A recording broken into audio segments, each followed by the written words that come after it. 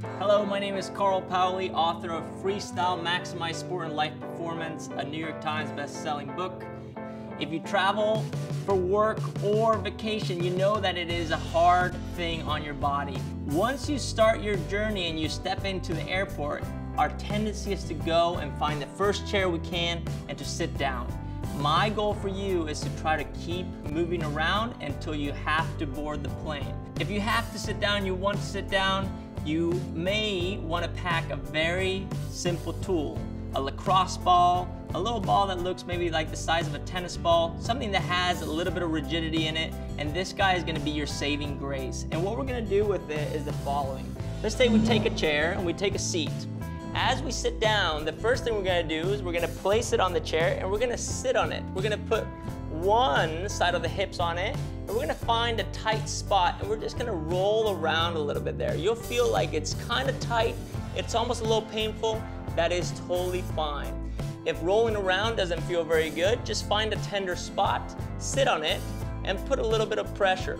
90 seconds there will make some change. 2 minutes is ideal. So you can even set a little timer and just sit on it, roll around on it, whatever feels good. You'll notice that that starts loosening up the hips. Another thing you can do is instead of sitting on it, you can place it underneath your leg.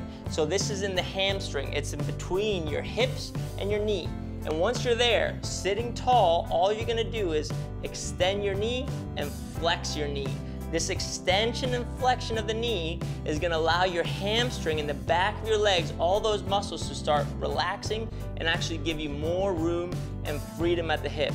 The next thing you can do is you just take a stance, you grab the chair, place your knee flat on the chair, and you give yourself just a little bit of a stretch in the front part of the hip and the quad. And you can just sit here, stand here for a little bit, move around.